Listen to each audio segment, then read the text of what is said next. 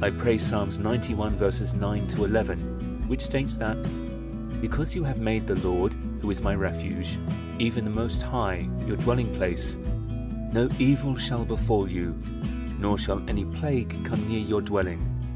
For he shall give his angels charge over you, to keep you in all your ways." Yes, Lord, I pray that your angels will take charge over my home. Therefore, no disaster or any kind of destruction will come near my dwelling place. I pray that the fragrance of prayer will always surround my home, and that my prayers will always form a protective barrier against the devil in my home. All of these I pray in Jesus' mighty name.